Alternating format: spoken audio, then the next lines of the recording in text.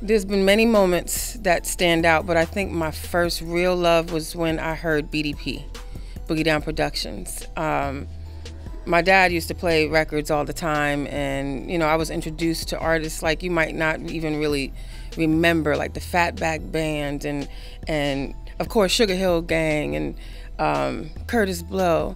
And when I was in high school, I just remember being in I don't know where we were, maybe the auditorium, and somebody had a little radio, and they were playing BDP. And it was like, Boogie Down Productions will always get paid. And I was like, what is that? And then the rhyming. I mean, when the beat drops, it's just so infectious.